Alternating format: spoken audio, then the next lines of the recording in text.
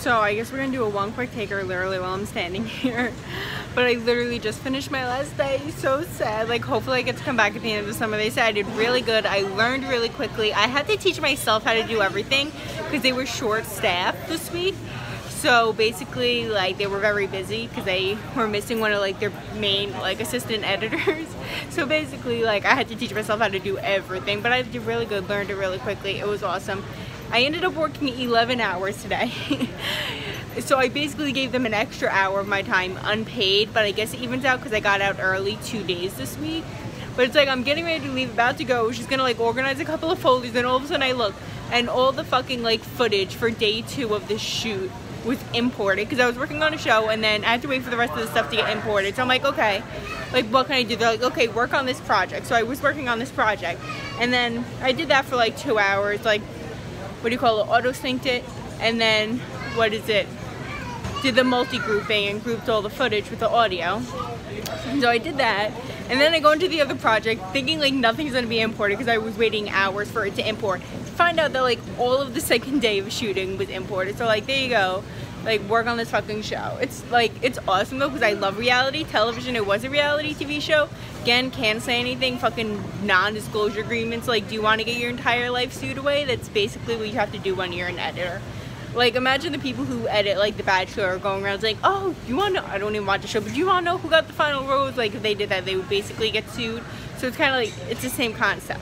You can't tell people what happens in the show or within the episode or what happens behind the scenes, because it's really interesting. I learned a lot about television production just from watching all the because sometimes they'll just shoot for like 45 minutes straight and you literally see the in-betweens. It's really interesting. Like, this is stuff they don't obviously show on television. And every time I vlog in public, I now think my phone's gonna get stolen because I've heard so many things about that. So like now I'm like kind of huddled in a corner, like hoping my phone doesn't get stolen, but there's like a person over there, and now I'm kind of like freaking out, but it's not the point.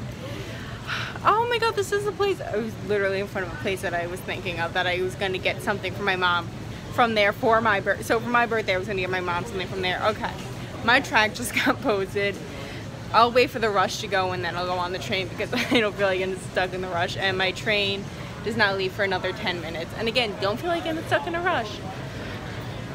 So yeah, it was a great week. Hopefully I get to go back at the end of the summer. Literally, my aunt is probably on a plane right now.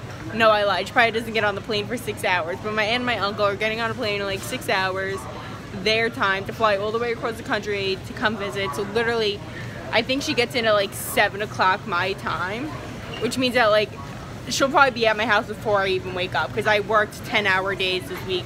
Literally was up at 4 a.m. and 4 in the morning at the same time. 4 in the morning every fucking day this week. And I didn't go to sleep till like late. So yeah. Stayed an extra hour, gave an extra hour of my time, making a lot of money, making a lot more money than I did prior to this, so it's all good. And then I'll be poor again because I'm not making that much money at camp, because if you didn't know, camp counselors literally make like fucking nothing. Like, I'm probably barely I'm not even hitting minimum wage, because you just get paid like one lump sum for an entire summer for like 10 weeks. So you're probably literally getting paid like $1 an hour. Like, fuck.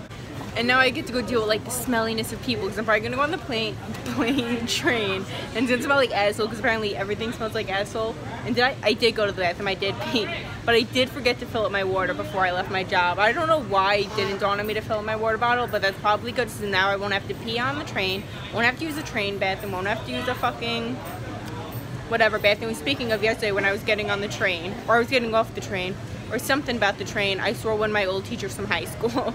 So if you wanted to know, I just nodded out my nose, and I'm gonna go. Yeah.